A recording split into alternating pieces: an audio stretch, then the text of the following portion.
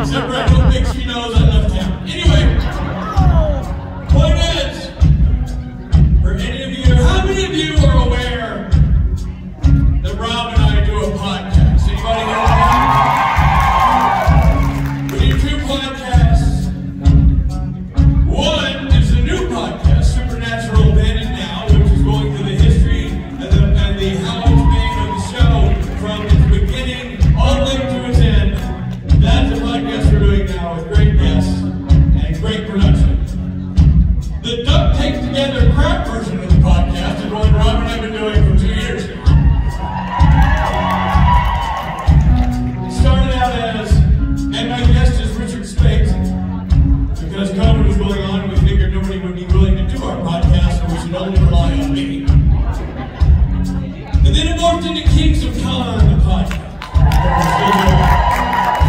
And I bring all that up to say, if you are a hardcore listener to that podcast, and you've been listening to that podcast since the beginning, then you might recognize that young fella as our news correspondent. News from the world with Frank Speight. That was Frank Speight. And I feel like he's got it, Jason. Am I wrong? Everyone on stage just dimmed when he walked out. The spotlight came out, and all we saw was dimness. Yeah. Tip up the old block. I've got nipples under this beard somewhere, I think. You did in 73. I know, some point. And a hairline that started here. But that was then, this is now. But this is today, and this is, what day is this? It's Friday, right? In the Vegas template, days mean nothing. Nor does laundry or room service. It's all one big swath of madness, of chaos. And we are the eye of the storm. We're here to escort you, not safely, through the muck to the other side. How many of you were here yesterday, Thursday? And how many of you Thursday people are going to be here till the end of the day, Sunday? That's impressive. We're contractually obligated to be here, and still some of us might not make it. It's fair to say. We may lose a man or two. What are you doing? You might not make it. I don't know. I'm pretty confident. Norton's pretty. Thursday people, you've created a monster, and you have, well, it's kind of raging out of control, and it's set to destroy towns and cities that you love. And that is, you've given Stephen Norton a false sense of being incredibly funny. And that's a dangerous tool in this man's head. He's backstage writing bits. He's working out gags. Yes. And they're not half bad. But I say to him, I say, Stephen Norton, save it for Rob. He's gonna love it when you pitch him a comedy idea. Rich, I don't want to go out of the thing. For the sake of being pumped, yeah, I was going to say they're not half bad. They're not. They're all bad. Now, Mike, you understand? I just stepped on his joke. Because I'm not used to him trying to be funny. That's not my fault, Stephen. You gotta be honest. I'm not, you're the resident germaphobe. You're not usually the funny guy. I've never seen you that close to a microphone. You must own that. I do. Yeah, you're saying you wouldn't be anywhere near a microphone from a rental house. No, sir. You'll do things with other things, but he ain't getting that mouth near a microphone. But you know what? This is not Stephen's day or Norton's. It's not yours either, technically, or ours. But it's a lot of people's who are going to be on the stage and be awesome, because this is Friday. It escalates. Thursday was wow. Friday's going to be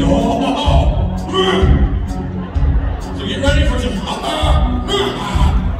That's going to happen. And if we're lucky, there'll be a and I believe that there will be. Why wouldn't there be? It's Friday. It's Vegas. And we are in some hotel that I don't remember the name of. We're in it.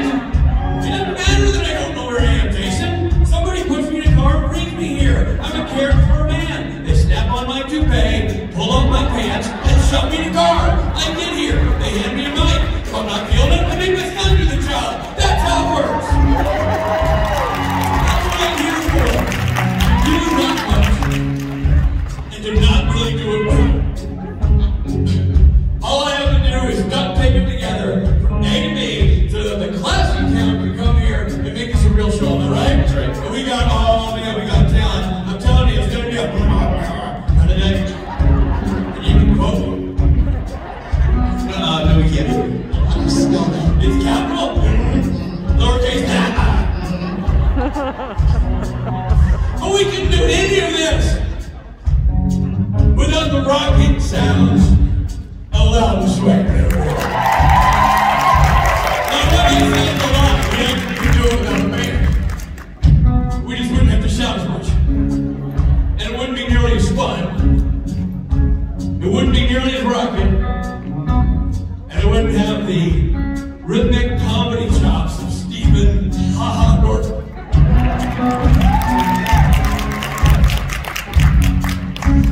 Is there a way to work? Is there a way to work ha-ha onto that drum? Can we maybe like some optic paint and like you know, the yuckles of Louden Swain received, you know, something. It's in the printer. It looks perfect. Something about like it's a laugh band. What's with the band?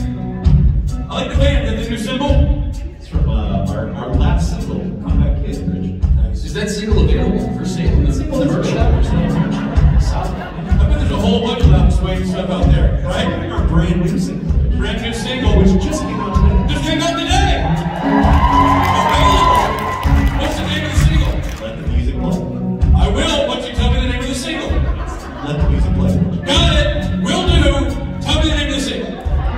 Let the music play. You don't forget it if you're not going to name the single. Okay, sure. Rich, that's the name of the single. Thank you, Mike. Thank you for answering the question. Take a page from him, dude. They're going to come up with another single called Please God, Shut Up, Rich. Something works right now. But before they make me shut up, let me say good morning to the boys in the band. Over there on the bass guitar, answering questions when they're asked, Mr. Mike Omundson.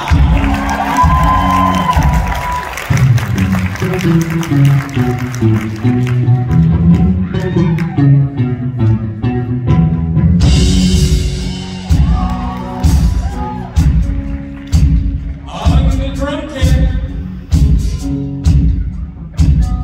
Doing a 45-minute set at the Chuckle Tent tonight. Open mic night. We're all very excited. We hope you kill it. Stephen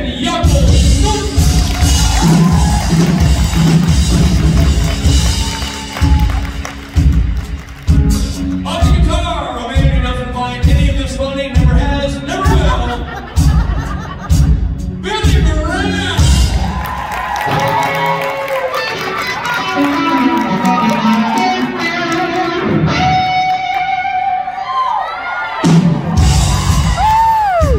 And fronting this ensemble,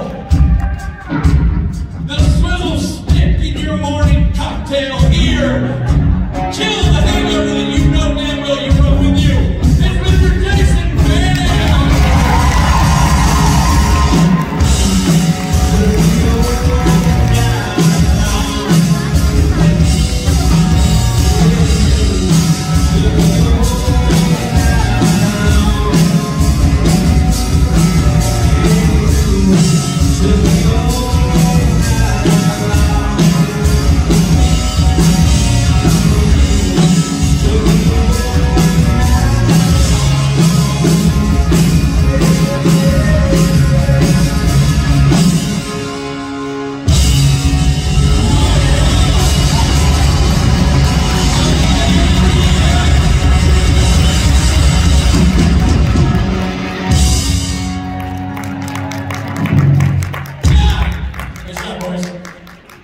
Nice job, everybody. Friday people, who's just arriving? Who's a Friday person just showing up? Oh, so most of you were here yesterday. Oh, that's commitment. You know, the old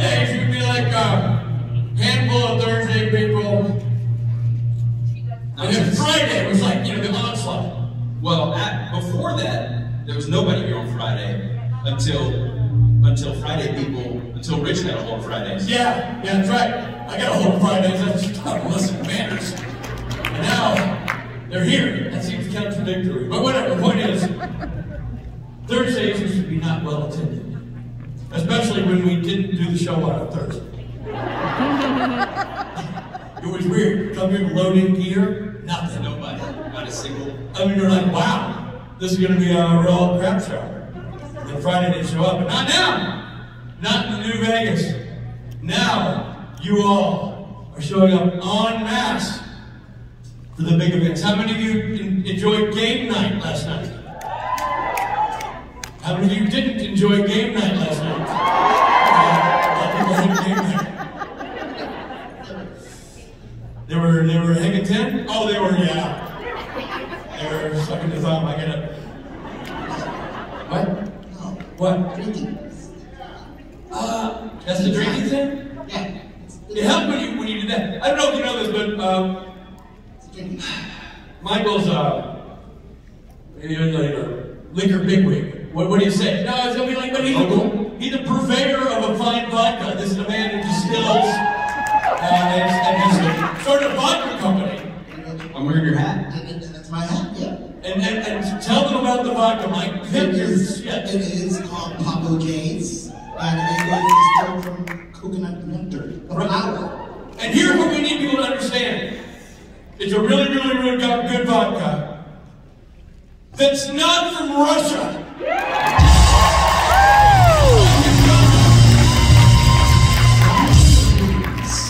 None of it goes to the Russians.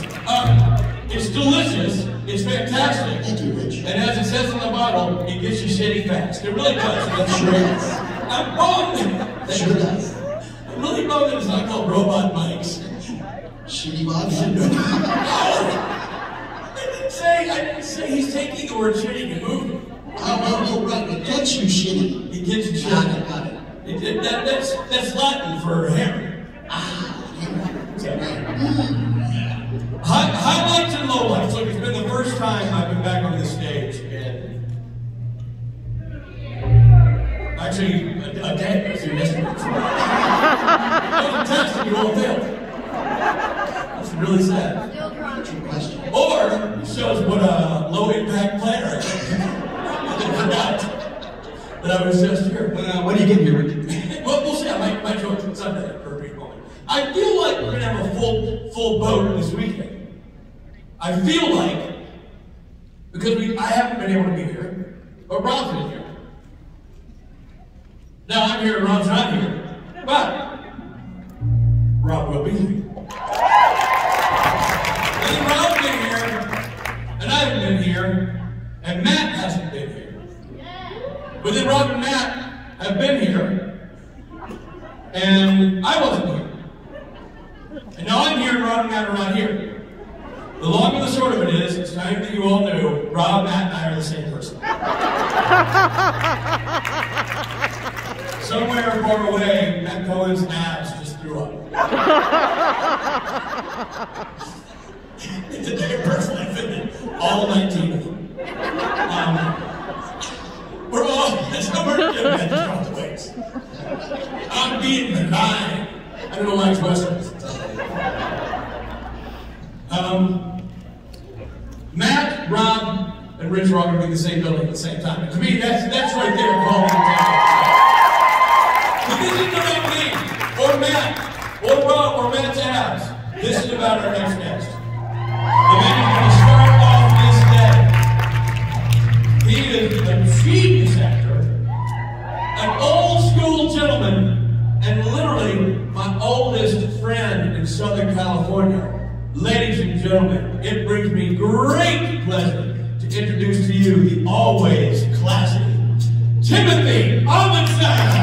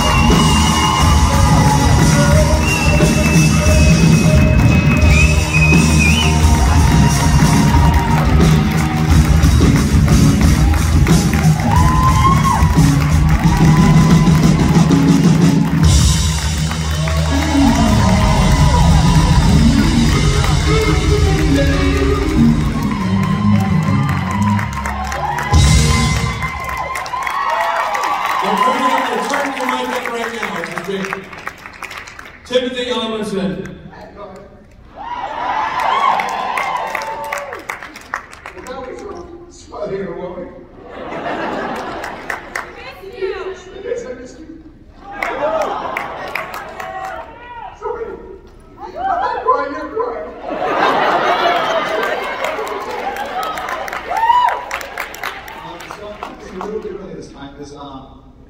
I've used some new fancy lap mic because I'm going to stop running conceivably like I used to do in the old days when I was flying my Hey gang, how's it going? It's funny people talking. I've never seen that person. Maybe drop my eyes. By the way, and I mean this, I've known Tim and I met when we were 18 years old. And so we've known each other 3 years.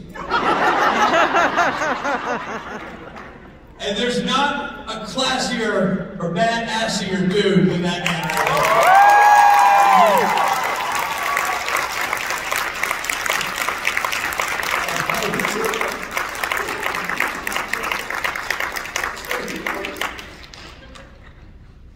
Oh. Hi, I'm Tim.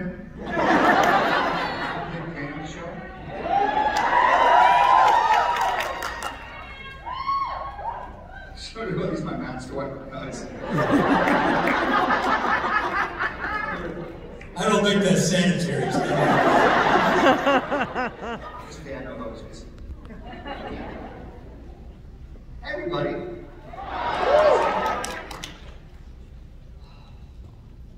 That was a really gorgeous gift you guys gave me, so thank you so much.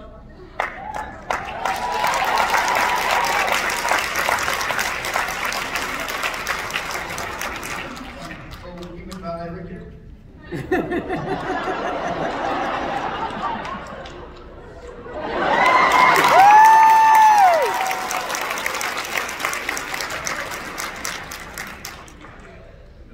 want to say that I'm not better during the course of this panel. Okay, I think I'm emotionally composed.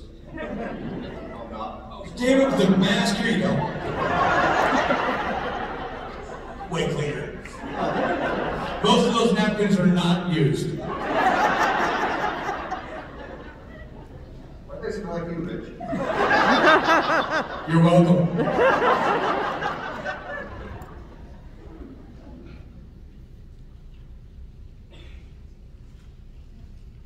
Okay, hi. Hello again. I'd like to say hello 17 times. Richard Spade, thank you for that beautiful introduction. I tell you something. You're one of the guys I don't have to lie about. On Sunday, every intro is full of shit. But not today, buddy. Not with you. We don't like to ask you a question. Right, you got one right there, buddy. Hey, Tim. We're done here. We're going this direction first. Oh, hang on, actually, good. Hi. Hi. So, You're over there. It's Amanda. Hi, Amanda.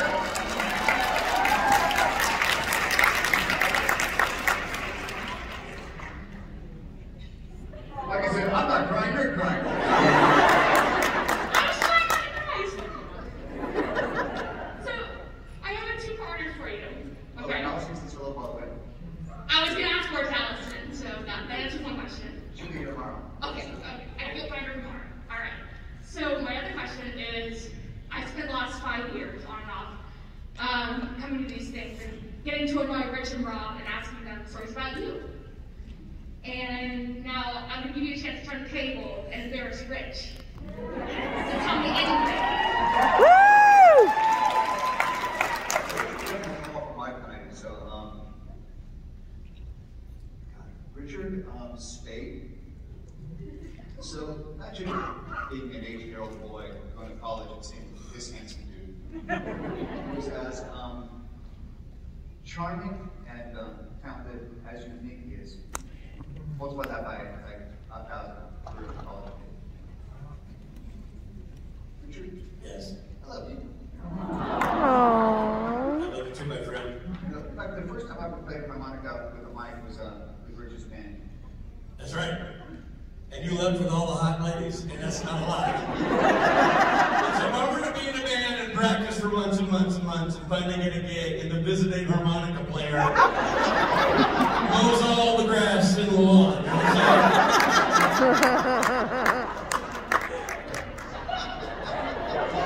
saying? You can help, I get it, it's a gift. So what are you gonna do?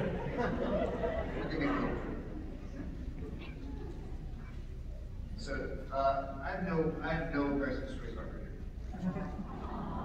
Oh. Didn't you feel like that awe had a lot of annoyance in it? I will tell you, just to piggyback on Tim's story, because I remember meeting Tim for the first time, and I've told this story several times. I'll make it brief. But walking into a party at University of Southern California, where we both went to college, and Tim, I'm 18 from Nashville, Tennessee, and I look like I'm 15 from Nashville, Tennessee. And I'm just fresh off the pumpkin truck, and wide-eyed and bushy-tailed. And I walk in, and Tim is sitting there with like, he looks like Ming the Merciless. He's got like a long, pointy goatee, this jet mustache. I couldn't draw facial hair on my band. And Tim got long beard, the chest hair, and his shirt open, and he's sitting there with a cocktail. Like he always has, he seems like he's from a bygone era. You know, he's standing there, and he's like, and who be now? And who is thy date? I got pipe patches on my smoking jacket. Exactly. Got pipe patches on the smoking jacket. And I remember thinking, wow, the leap from freshman to sophomore is significant. Will I look like that next year? So after passing with you, I decided to let you stay. Hey, how did I get a job on Supernatural? Not for me. I tell you that much. That wasn't the first time we worked together. No, how did I get a job on Joe on Jericho? Jericho.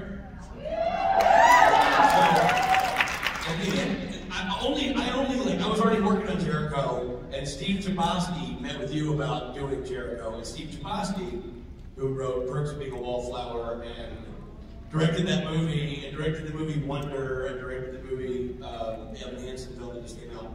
Very talented guy. Also went to USC, and he and I were great friends in college. But and Tim and I were great friends, but Steve didn't know you. No, I didn't know. So I connected the dots with these dudes.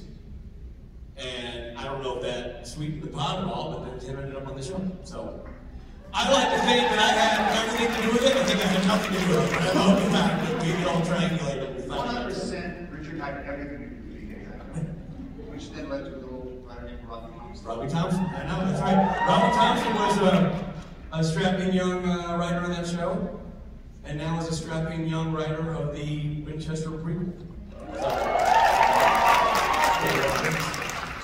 The short version of the story is, I would not be paid for it not for Richard's faith. Remember that when you tweet negative things about me? I know that's a bad precedent.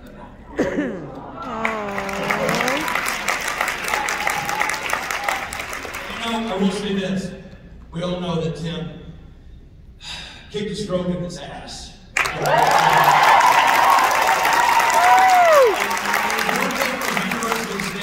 Tim had this issue, and he's like, I'm going to need maybe a little help, getting back to my square dancing. I was like, there's nobody I know who was actually born to use a cane.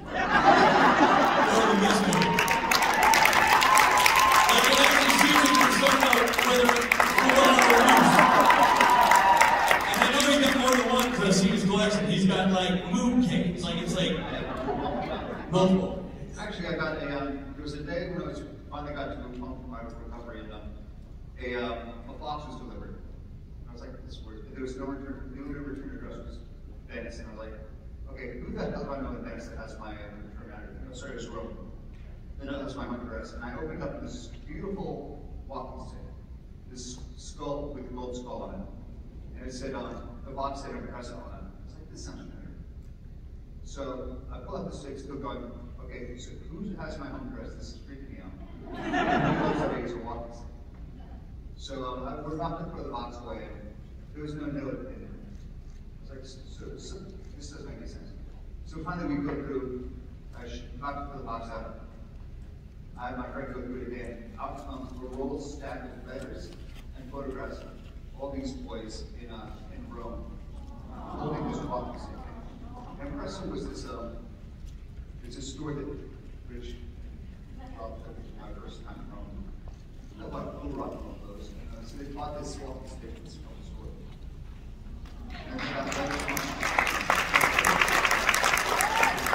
And we have a group photo taken. yeah, so it's a beautiful photo of all the gang holding this basically like almost Jamie like which I wouldn't use. It's slightly too tall for these. I'm not as tall for these now when it's much later. Plus, this is an Irish fighting stick, so really, really good. All right, well, let's get to another question because I feel like I bogered at the time of the night yet. All right, you over there. Hi Tim, I'm so excited to see you here. You're looking awesome.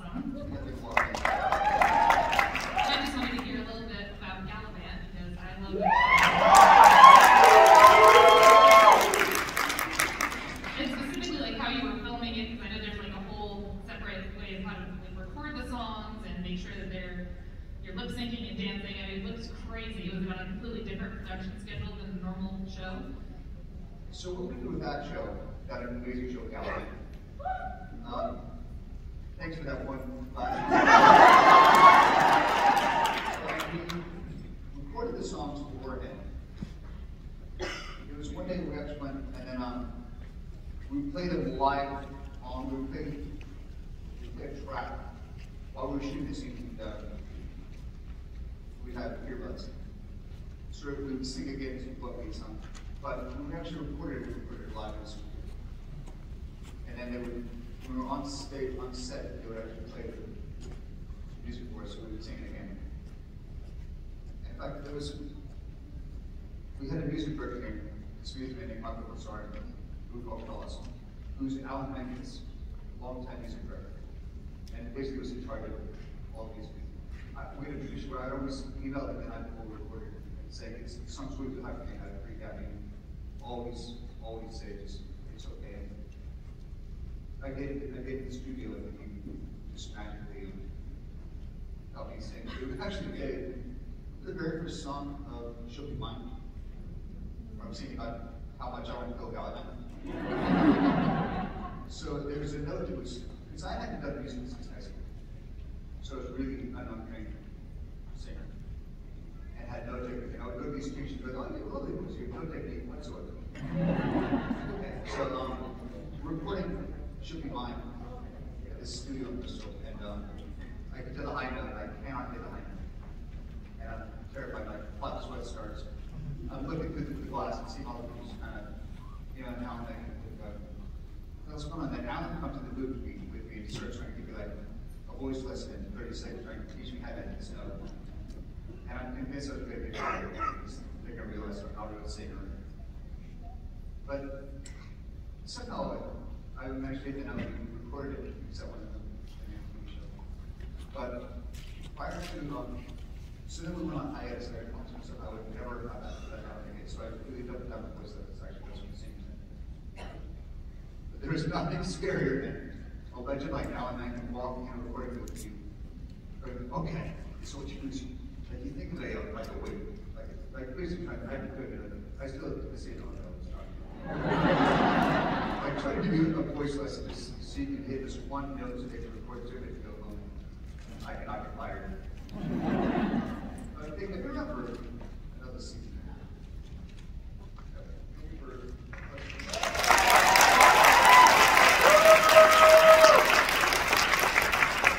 All right, you over there. Hi. So my dad, my aunt, and I love you as Kane in Supernatural, but we've also loved you since you were Lassie on Skype. My question is, like, what was one of your favorite episodes to shoot from Skype? Oh, God, that's a terrible question. We did 120 episodes of that show, and they were all, I kind of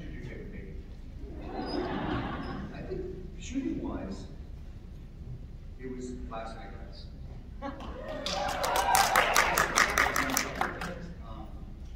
Just because it was really, like last week got to be so insanely different. And then followed by, here's last week.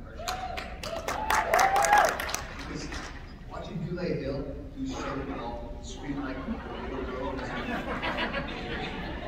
One of the funniest things I've ever seen. That's a really tough question. Have you heard the Cycle Life podcast? Yes.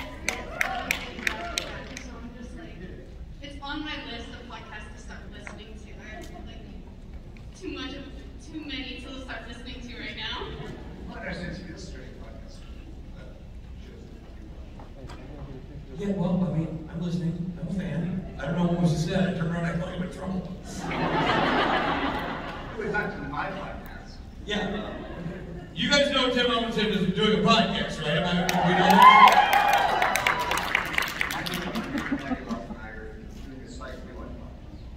We just finished our first season, and we're starting season 2, recording on Monday. Just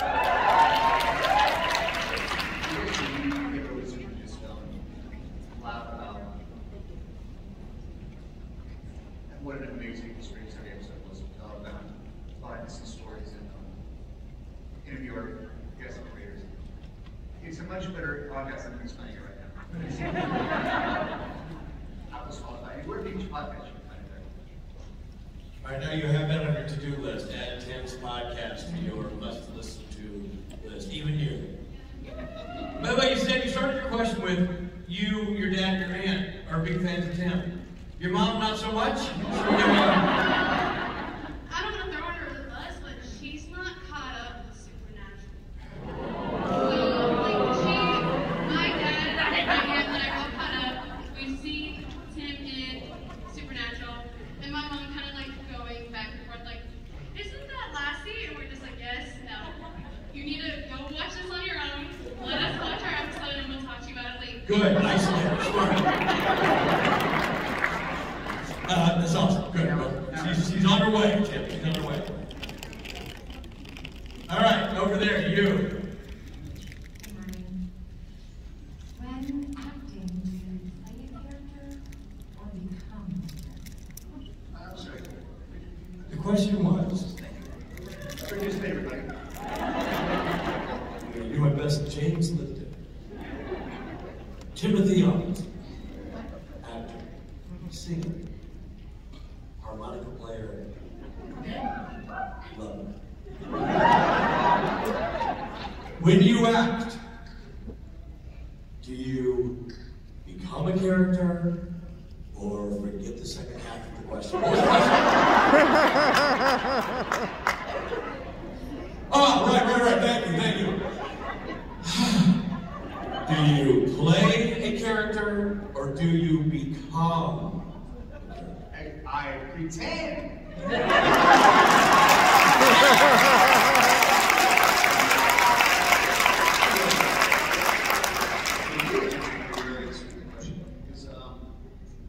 I obviously am not father murder. Probably like this, I see parents and stuff. But personally, just my own technique is to find as much that I identify with this. Because I don't really become the character. I more try to find things to imply the character.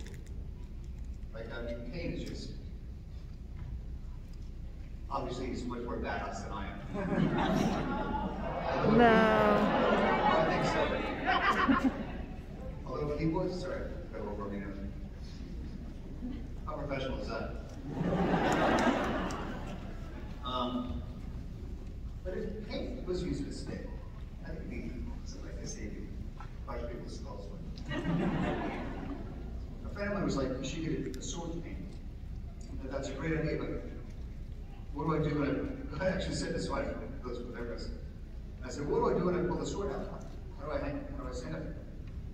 I said, what do I lean on? Just go get stuck in it.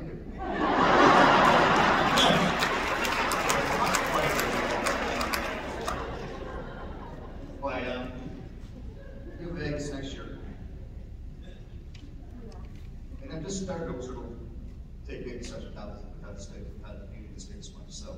The steak's coming out. You might get back to your tech engine class, but you might decide to keep that steak just as a thing, man. It works for you. Yeah. I just want to get to my road, deeply on as much as I can be all fancy, like I used to with the little, use it walk music like a temple. Yeah. No, exactly. I know what you're talking about. Like in the 40s when you were in college. There's a certain I'm not going to try things, so I don't want to fall in love like You're doing great. How badass is that? This is doing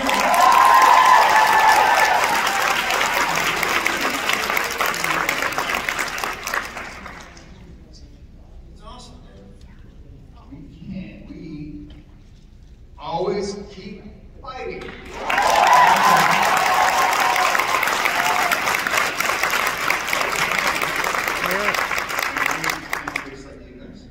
Continue to lift me up and bully me as my entire life.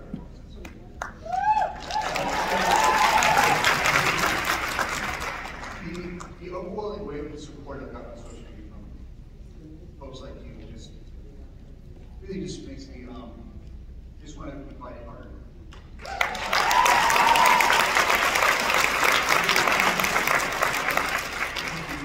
It's like a young child that just lost his dog. Just proof of how much I appreciate you guys.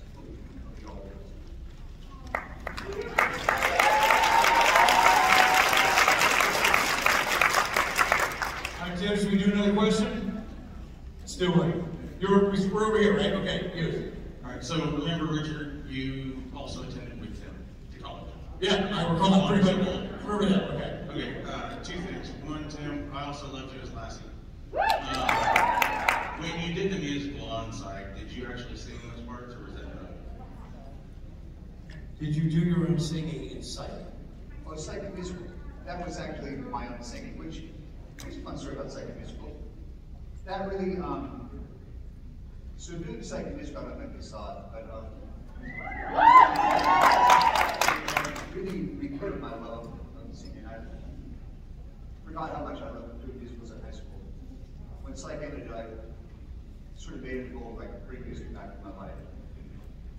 I kind of made this list of, actually, here's the story. So, as Psych was in Maggie Lawson, who's one of my dearest friends from the show, gave me a book, she's like, I got a book. Like, okay, great. Maggie, what's this? She's in it, like a shaman. Because she's indicated that she's really just just more about. So it's called the magic of believing. Like, this is nonsense. So basically, she's like, you love it.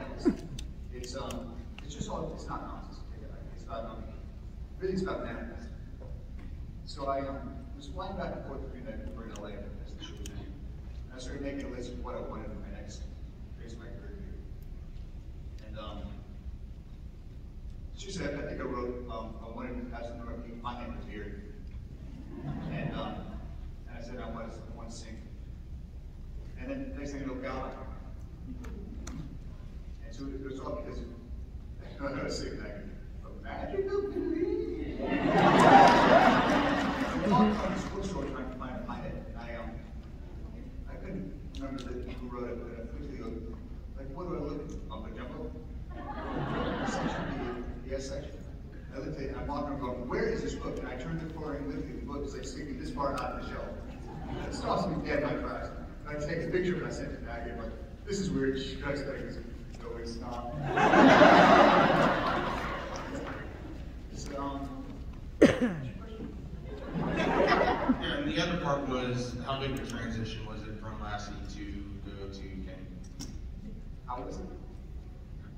How was the transition? How was the transition from Lassie for some years to Kane? God, it was so fun. I think you guys got to work. I still have to work for it. Yeah, weirdly. But I was so excited to be because I was a fan of the show. In fact, when I first got the set, I was still getting caught up on season 1. So I was sitting there watching the show on my computer while they're filming. Like, we're ready for you. I'm like, yeah, I'm ready for you. 21 minutes, mom, please. So then they get to play a role like Kane, which is incredible. Just to be, like, I mean, last year was badass, but there's badass and there's Kane badass.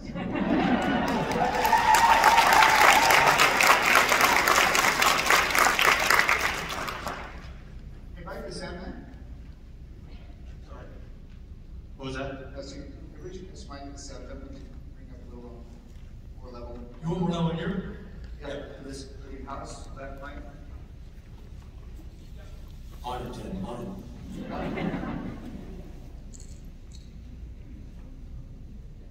All right, so now, next question over here. To this side of the room. Right there. What was your favorite scene to shoot with Mark Shepard? What was your favorite scene to shoot with Mark Shepard? Well, definitely the when Mark and Jensen show up at Kane's house. So, Mark and I have known each other for not as long as you've met him. A very, very long, like I think at least 2 decades. So it was super fun getting to work with Mark again. And he was so funny in that episode. His teeth clattering. And just if we could be powerful enough to scare Mark Shepard with something. I know it's pretend. Although apparently I do, I intimidate him very much. That's not true. That's bullshit. I don't know how I might stick with that narrative. I like that version better. Okay, you over here. Hi, welcome home, Lassie. You've been in so many shows and have covered so many great characters. I want to know how it felt playing these roles, Lassie, Kane, Scott, which, by the way, is my favorite episode of Lucifer.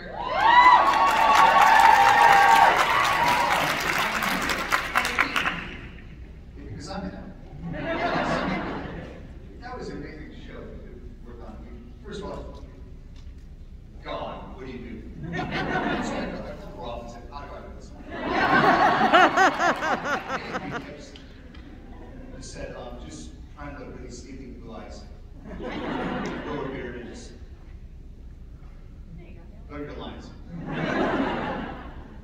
But I got along with Tom like a house member. We just really hit it off. Maybe some gymnastics came to mind and having Houston ending. So I showed up to that set. They were all incredibly well people. And again, I just tried to learn my lines. Let me try something.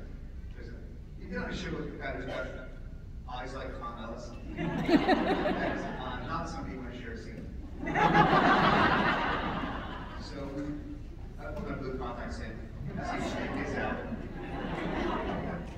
And we just steal it all as much as we can. I think he won. There was one beautiful scene where they had me, was first when I say his biblical name in the field is God, and sort of back to the Halo. They did a little, I think they did a little special James T. Kirk highlight. I saw that episode, but I knew Tim had done an episode of Lucifer, but I hadn't seen it. And then when I was going to direct the show, I started doing my research on the show when I was watching it, and I came across that episode. And as always, you crushed it. But my favorite part of that episode, aside from the one you just mentioned, the intro, which is so great, but there's that shot when you and Tom are escaping, and they run it in slow motion, and they're going through, and there's like a flaming pillow, and you know, there's all this stuff, this chaos erupting around them as you guys move in slow motion, and all this stuff's happening. I'm like, it was so cinematic, cool, and funny, and dramatic at one time. It was just really, really interesting. That's a credit to him. I'm sorry, I don't remember the name of the man who wrote that. It was Sherwin. Yes. Sherwin is first. I remember his name because I remember his first name. Because I remember being so impressed with the episode that went back and That shot was all in this highly choreographed. I remember like they showed this sort of slow mo, and there's like there's things on fire, and there's a bill light on. At one point I get a feather stuck in my beard, Tom. When they shot it once, we all had together behind the monitors watching us.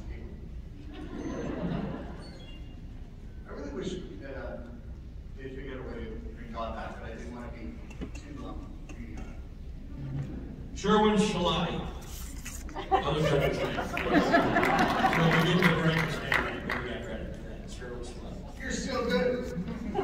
Hey, speaking of good, talk about Woody Thompson, director of Space.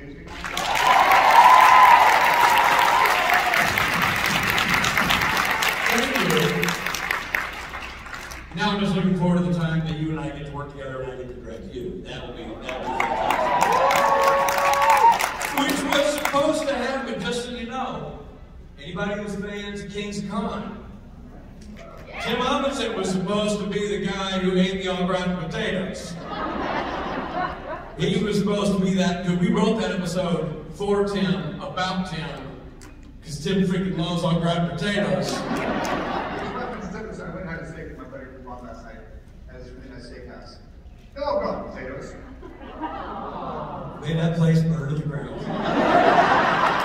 Were you guys at that famous dinner where Tim destroyed the au gratin potatoes?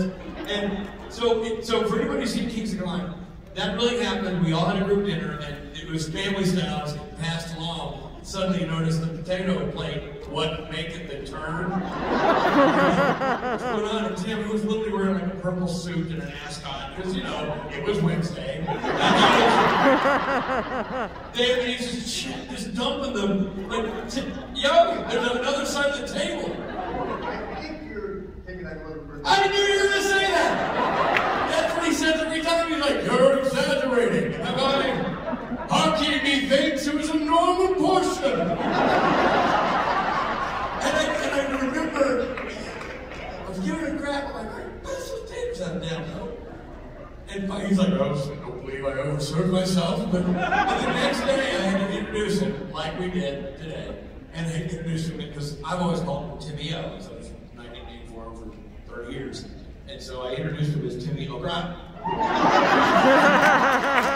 And he literally couldn't say it like this. Just super annoyed. Rob and I went to backstage like, I don't think Tim likes being called Tim O'Gratin.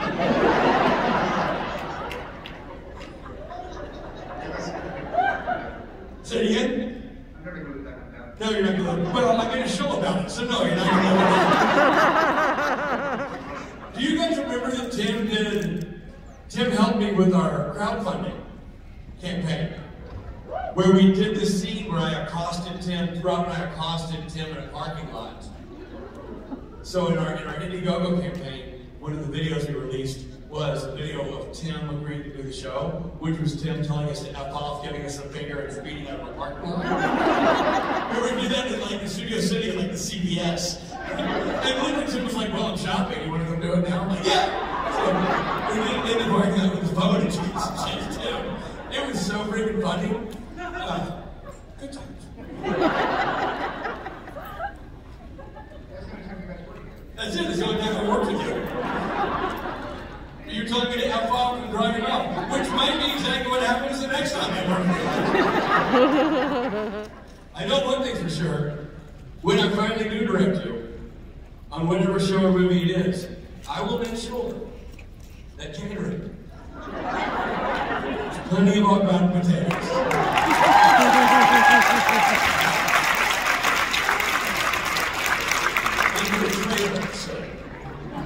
Wait. Let's do another question. Who's up? Which side are we on? We're back there. Hi. Hi, Tim. My name is Irina. We love King. I'm actually, my group of friends has a nickname for him. We call him Murder Daddy.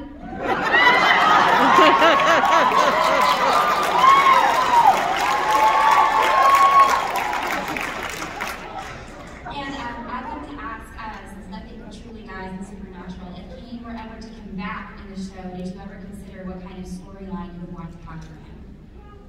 I maybe answer with you in my head. I was really hoping that to do see with that Cain and Rowena and Hell would be really cool.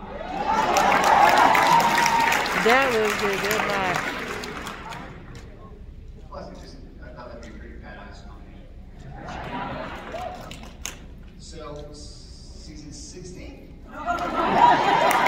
What'd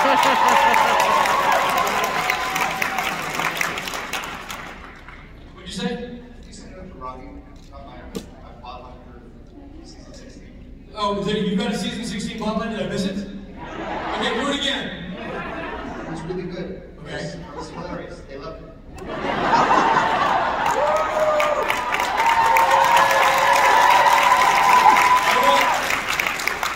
Everybody to take out your phones, get on Twitter, tag Robbie Thompson, and describe this plot for season 16 right now, so that he gets bombarded and frightened.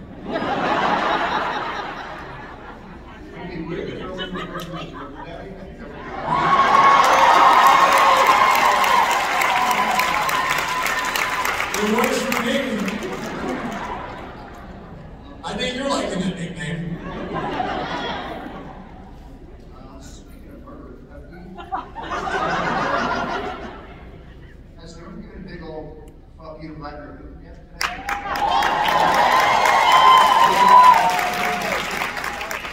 One, two, three.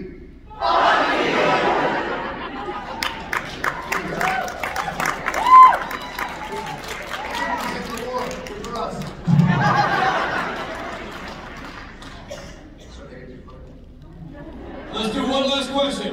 Over there. All right, here we go. Hello. My family and I are huge fans of Psych. Watched it 10 times over. But first of all, I want to say thank you for never giving up and showing my 13-year-old son what a true role model looks like.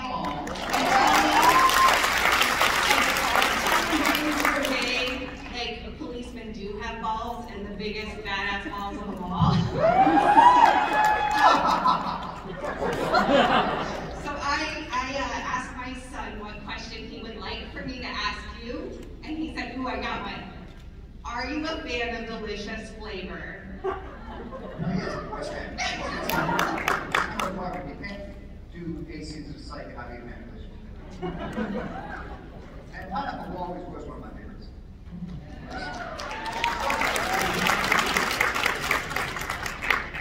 What's your son's name? His name is Aaron, and he drew a picture for me to have autographed by you today. So. Oh, that's just, well, tell me what I said. Thank you. When I sign it, just remind me. Absolutely. Thank you so much. Nothing cooler, better looking, or more talented, more driven, or more inspirational than that man.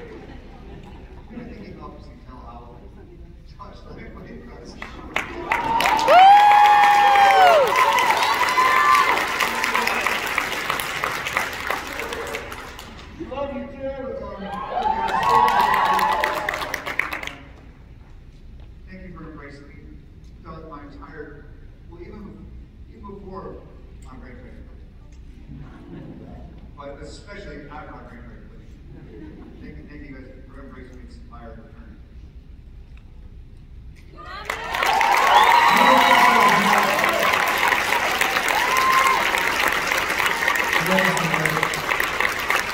And he's here the rest of the day. Go say hi to Tim. I'm telling you, not a better man on the planet.